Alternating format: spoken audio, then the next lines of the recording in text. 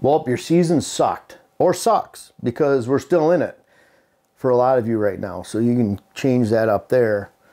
Man, there's so much you can do. You know what I love about this channel are all the comments. You get comments from people that have been hunting 40 years, 50 years. And they talk about, you know, started watching the videos 2 years ago and it's changed how I hunt for the rest of my life. Shot my biggest buck. We're seeing our best bucks. We're seeing our best deer herd. And I appreciate all that. And, you know, sometimes I get a little bit, I get disappointed sometimes, we'll just put it that way. Because I'll see people that will comment occasionally that this channel is all about whitetails. Well, it is called Whitetail Habitat Solution, but we have pollinator blends. We talk about grasses, rabbits, pheasants. We talk about those indicator species of pheasants, rabbits, that if you have a lot of pheasants, rabbits, grouse on your property, which we do here, then that's indicative of a great whitetail property. And you can't have one without the other typically. But bottom line is, you know, there's so much you do right now and you can turn it around in 1 year. This is not something that takes 4 years or 3 years. If it does, I'm gonna say you're doing something wrong, because there are those cases, 1 out of 20, 1 out of 15, where it is going to take a few years because you have open cover. But even then you can use switchgrass that comes in 2 years. Depends on the circumstances, but very rarely, let's put it that way, does it take 2, 3, 4 years to turn things around. You can turn it around right now. And you can turn it around, especially when I talk about number one here, change is good. Leasing, buying, scouting, meaning scout somewhere else on public land.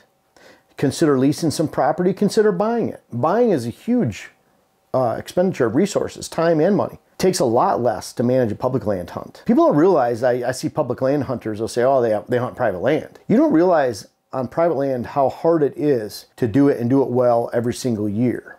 Because when you mess up on private land, you can't go somewhere else. Public land, most public land spots I go to, like in Pennsylvania, in Ohio, I'm hunting tens of thousands of acres. I can go 2 miles away, 5 miles away, 10 miles away in some cases and go find another spot. And if I put in enough boot time scouting, which is a lot less work than food plots, water holes, mock scrapes, timber cuttings, plantings, managing switchgrass, mowing, cutting, chemical, herbicide treatments, just scouting, a lot easier. Trust me on this one. But bottom line is, scout more, buy something, lease something. And for those of you that don't care about leasing, or I hear people that get mad at people that lease, it's because they've hunted private land that's worth hundreds of thousands of dollars for free in the past. They expect it to be free, and when someone leases it out from under them for a few thousand a year, they get mad.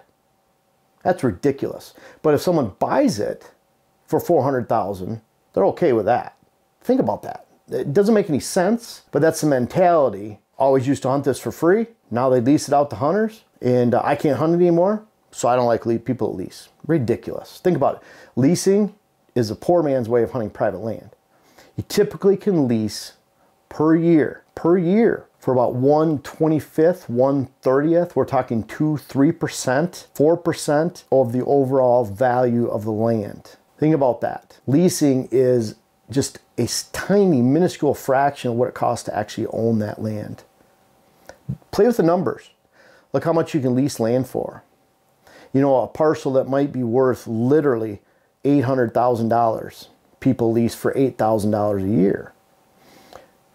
Just incredible. It's 1% right there. But your monthly payments are often just a small, tiny fraction of what it costs to actually own. So there's a lot of land that people lease, they can never afford to own that land. And so it is a viable option for, you know, like I said, it's a poor man's way to hunt private land. You know, knocking on doors, getting permission for free, that's fleeting. It will never last. But bottom line is, if you're on public land, you don't like where you're hunting, change it. Go find a different spot. Because I see it all the time.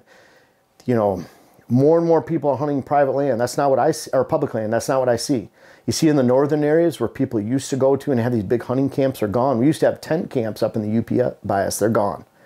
The bars used to be hopping during gun season back in the 80s and 90s. They're gone. Those bars are closed. You used to have ladies' night on opening night at a bar, you know, 80s, 90s up in Munising. It'd be literally 200 women in there because all the men are out at deer camp somewhere, and just a few guys, local hunters that come in there from out of town. It's all done now because people aren't coming into these small towns and areas to hunt to that high of a degree. There's so much great quality public land that we see next to private landowners in just about every state we work. It is incredible how these private landowners, we've never seen another hunter. Or we see one during gun season here and there. We saw a car parked down the road. It's ridiculous how many pieces of public land there are that are very, very unpressured. But you have to just go spend the time to find it and expect to change. Change is good. Number 2, unpressured food and cover. Whether you're creating that unpressured food and cover on your land or you're finding it on public. The thing about public, it's always changing. So white oaks that were good in September, that area might be really bad in early October, mid-October, because they're changing to red oak acorns because they drop later. And if other hunters are hunting there, they maybe need to hunt adjacent really thick coloring clear cuts. Clear cuts are a great food source. Clear cuts in northern property, northern areas can be like a cornfield down south. The difference is those clear cuts up north, they might be good for 8 to 10 years because the hardwood regeneration grows slower. Aspen grows faster, so that browse gets above deer head high and changes more quickly. So a great place you hunting on public land relating to a clear cut could be completely devoid of deer 4 years later, 2 years later, just because they move on to another clear cut. And they're more nomadic on big public land pieces. They'll go 3 or 4 miles. So look for that. We've seen that. You see it all the time. But on private land, build it. If you don't have quality food and quality cover, they're not going to stick around. And if you have quality food, I mean food plots. You can't rely on ag. You can't rely on habitat management, quote, habitat management. TSI, timber stand improvement. Really cool words in the scientific community. But if you're not putting in a quality food plot on private land, just go hunt public land. Because your neighbor down the road, once they do that, you're not going to have any deer. Hopefully someone that contacts us, hires us, we'll show them how to do it. We'll show them how to take your deer away, or the people that are watching this channel right here, because you have to have quality food on private land. I wouldn't even consider leasing a private land piece. It isn't a good piece if you can't put food plots on it. And I'm not saying food plots are the end all be all, but that is the food source that time of year. And if you don't have the food and you don't leave it unpressured, then you're not going to see that deer herd, because those just go find that. Now the does and fawns, they might stick around a little bit, but those mature bucks, they are willing to travel several times further than doe family groups to find that quality food, and they will, and they'll be gone. And they'll be gone for the season. You just wonder where they're at, and they'll come back occasionally during the rut here and there, but that's not a good property. You know, we're talking about your season sucked because you didn't see much. We want to make sure you have consistent draw every single day. You know, I sat out last night. It was November 27th. It's after 3 weeks of gun season here in Minnesota. Had Lucky, our 5-year-old, four or 5-year-old Dylan. Lucky? He's 5.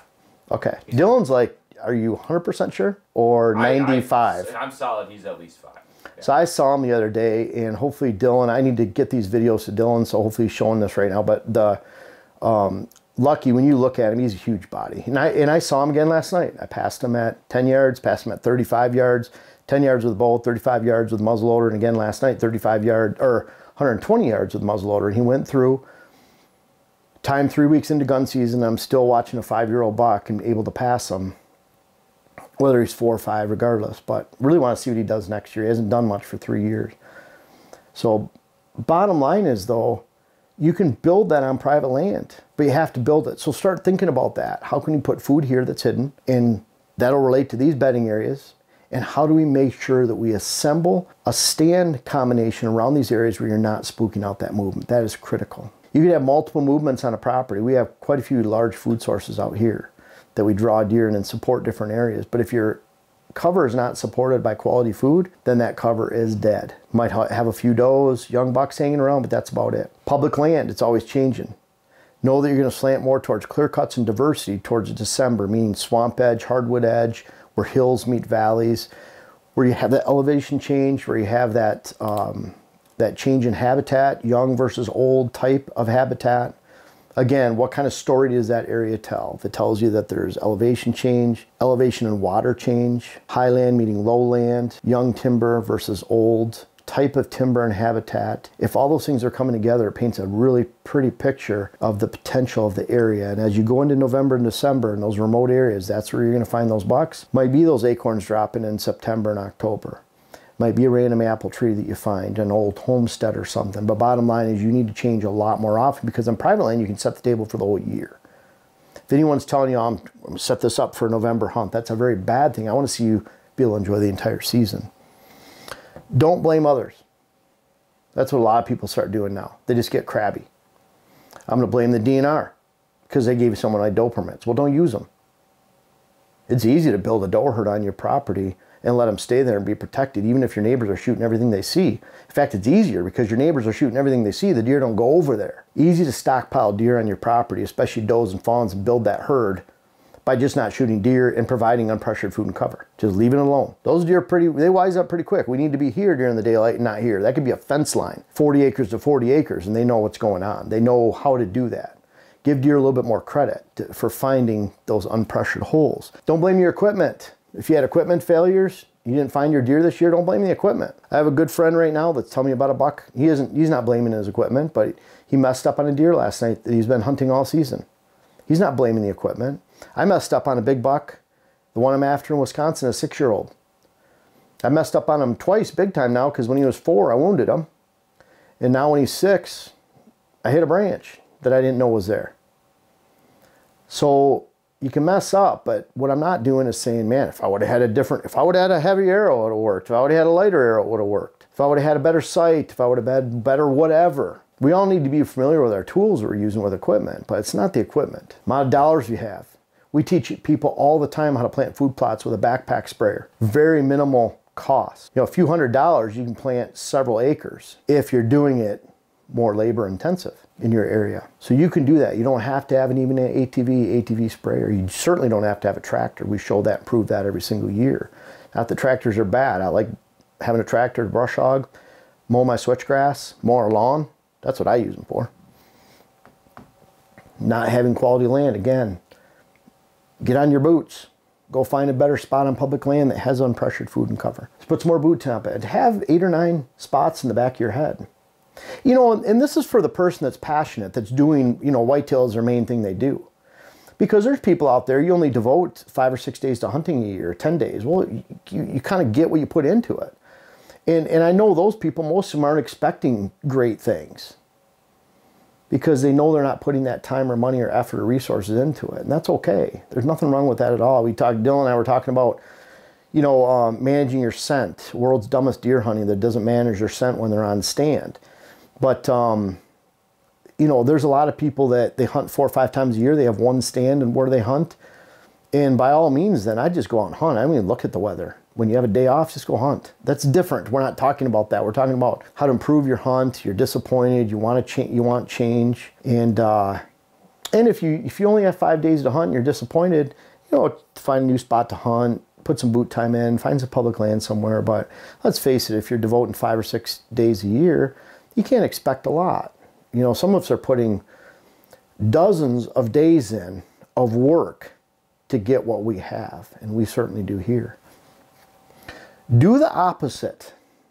It's an interesting one. If you live by cable TV and the hunting shows, and you're watching someone sitting in a blind out in the middle of a food plot, and they're shooting a big buck, we're not living in Iowa land or Kansas, all these dream hunting lands. Most of you out there, just percentage of hunters, why Kansas has 25,000 bow hunters.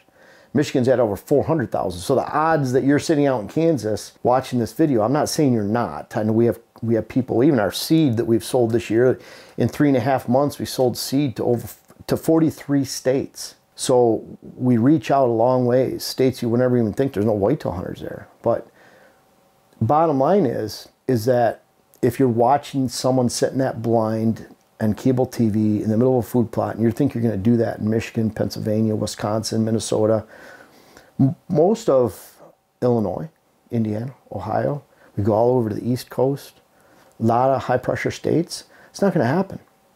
Do the opposite of that, meaning put the blind, hide it off to the side, make sure you don't spook deer getting in and out of the stand. Magazines.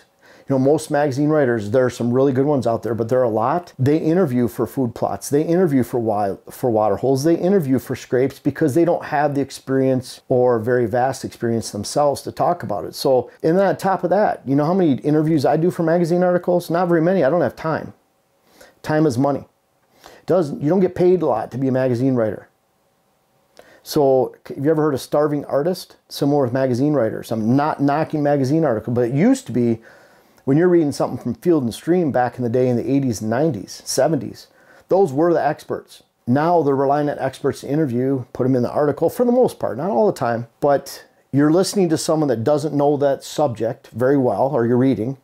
They're interviewing people that they could find that had the time, and usually if you're successful in this industry, you don't have time. So you have to prioritize your time. I wish I had more time. It'd be fun to just interview magazine articles that you don't get paid for and spend 2 or 3 hours here and there. I don't have time for that. And so you have to look at where that source is coming from. But if you're learning from that, that could be a bad thing. Not a bad thing 20, 30 years ago, but it is more now. Science, if you listen to the science, science will tell you that bucks have a range of 3 miles. Science will tell you a lot of things that don't apply to your hunting. Private land, pressured parcels anywhere that's fragmented, meaning 100 acres, 200 acres, 50 acres, 30 acres in the neighborhood. Science doesn't apply to that. You can fit more mature bucks in an area. Science will tell you if you see 200 deer on a property in February in Mississippi that you should shoot 50 deer a year. 6 years later, you can't find any deer on your land. The problem is you need to go by October, November deer numbers. Science will tell you to take a deer census in August, September on your land. That only applies to fenced-in properties and large commercial properties where the deer herds are controlled by size. Instead, that represents a pivot point where if you're doing a good job, your numbers could far exceed what those numbers are in August, September, or they could go down if you're doing a really bad job. So either way, it can be higher or lower. And that goes to the DNR right here. You know, someone close to me the other day, they were talking about, you know, it's a northern area public land, or not public land, big wooded area in their food plot. The answer by the DNR officer, biologist, would say, oh, you know, there's food plot's not lasting. So the answer, right, is to shoot more deer. There's too many deer, right? No, wrong. Those deer are coming from 2 or 3 miles around. They're not representative of a section of land, let alone 40 acres. They're eating all that food down to the dirt because they're coming from so far away. You start shooting does, you might be eliminating someone's deer herd from 2 miles away. Very irresponsible. If there's browse around that plot, pine, spruce that are being eaten that aren't normally eaten in the area, it's because all those deer are congregating in one spot and eating because of the food plot. The answer isn't to shoot more does. Now you shoot does, you create a vacuum effect, you just have more does. Or you ruin your hunt. The answer is more food, better cover, more locations of food. You have to look at the whole complete picture. And someone who's working typically, not all the time, there's always these exceptions, but typically if you're working for a state, you wouldn't be working for private individuals. If you're working for a federal entity, it's because that's what you went to school for and you're working there, because you would make 10 times more if you're working for the private sector, typically, if you're good at what you do.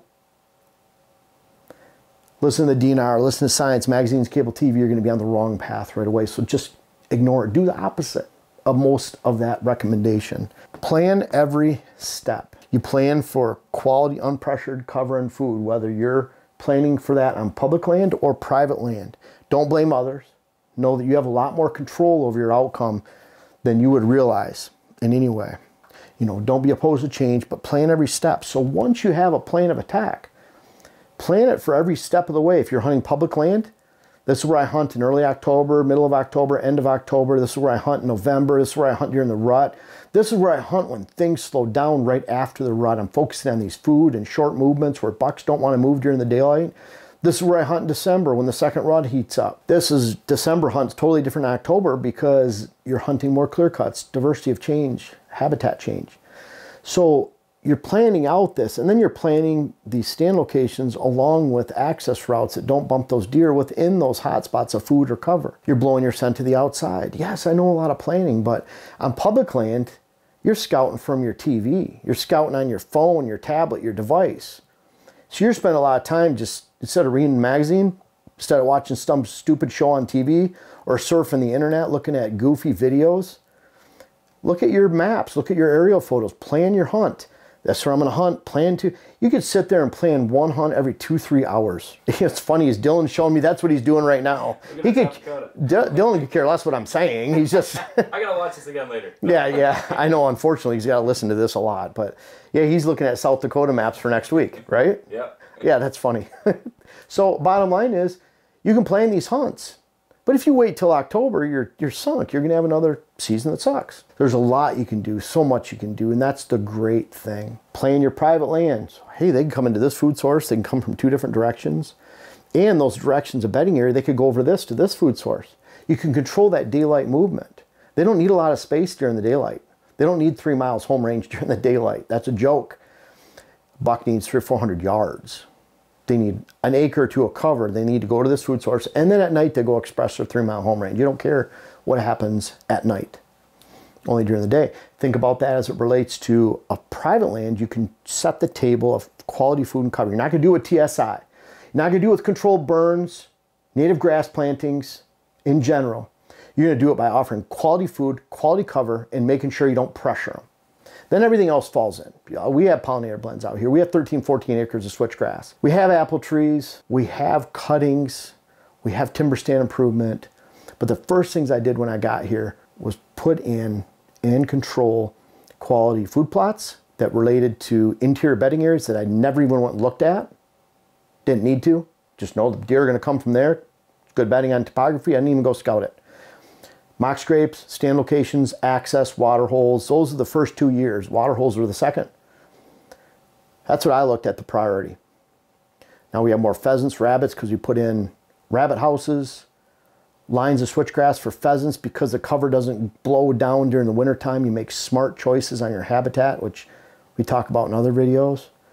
Bottom line is we look at it like we can hunt this spot, we can hunt this spot, this spot, this spot, this spot, and then it boils down to sign. You know you have an effective way in and out without spooking them. You know they relate to food and cover, so you can go in without spooking these deer. So the table is set for a great hunt months and months before it even begins. And you can do the same on public land before you ever step foot in the woods on public land. There's so much you can do. Public land, again, doesn't take a lot of work. Just sit in your couch, scout, then go verify. Develop a lot of choices, a lot of plans. Know that change is good. Find that unpressured food and cover. And you can always change, again, going back to the beginning, you can always change your deer season in 1 year, one off season. It doesn't even take a year. It takes an off season of proper planning and making sure that you hit the priorities first. You can always fill in the non-priorities later. We haven't pruned apple trees yet. That's coming. But pruning apple trees takes a lot of work and doesn't have anything to do with promoting more wildlife, let alone whitetails, and the way we hunt on our land. Pretty cool to do with the resources. But again, you have to probably, if you're like me, you don't have time to waste. Meaning you do everything first, you do your priorities first, and then it gets in these non-priorities. It's kind of like this. Look at everything like a big giant triangle. You do this first, this second, this third. Water, apple trees, pruning apple trees are down here. You go down. Work on these priorities first. Targeted, dedicated. Doesn't matter if it's public or private land, you can change your hunt this off season. Don't be dismayed. We talk about our December deer hunting fails, things you can do different, but a lot of times it's doing the opposite of what you hear out there, not necessarily online, but online, especially cable TV, magazine, science, DNR. Do the opposite and you'll find success this year and beyond. Plan right now and you could have a great hunt for the rest of your life. I urge everyone out there to really check out my web classes. They've been wildly successful. We have one that details how you should design your land, another one that details how you should plant and maintain and manage a food plot program. How can you make those decisions that fit your land specifically and not someone else's?